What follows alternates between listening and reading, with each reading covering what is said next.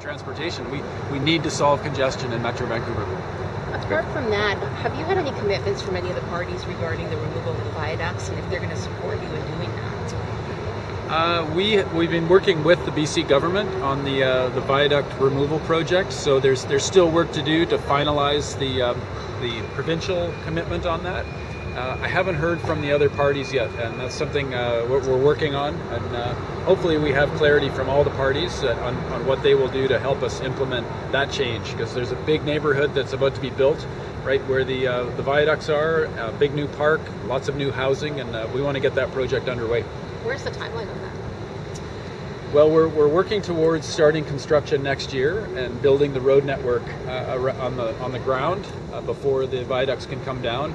They are not safe seismically. If we have a major earthquake, the viaducts can come down and take out the SkyTrain tracks. So that's a big part of the reason that we need to make this happen with some urgency. And we're looking at construction hopefully starting next year if we get commitments from the province and the various landowners. As Mayor of Vancouver, what are the key issues for you in this election?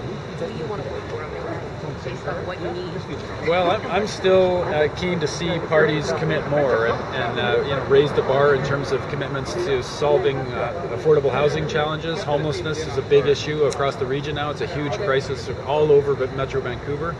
Transit and transportation is a huge priority for myself, for mayors across the region. Those are really big key steps. Affordability is a huge issue in the region, and housing and transportation are fundamental to that. So I'd like to see them continue to make more commitments across the board when they compare.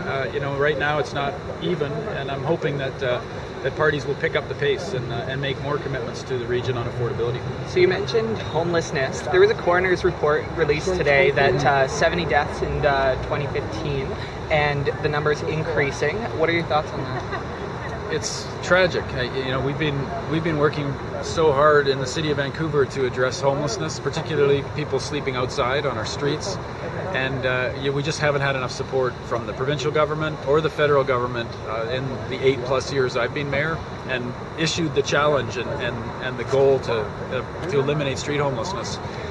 That needs to happen. So we've seen it spread across the region. It's far worse across the region. We're seeing people dying of homelessness at unprecedented rates.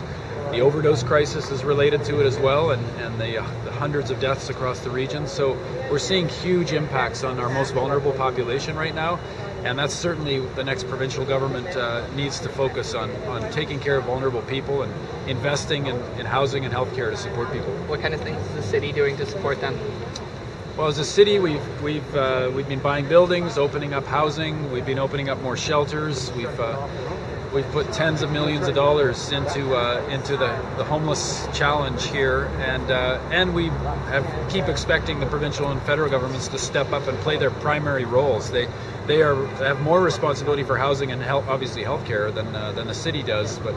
So we're stepping far beyond where any city in Canada has gone before to address homelessness, but we can't solve it without significant commitments from provincial and federal government. Thank you. Thank you so much, everyone. Thank you very much.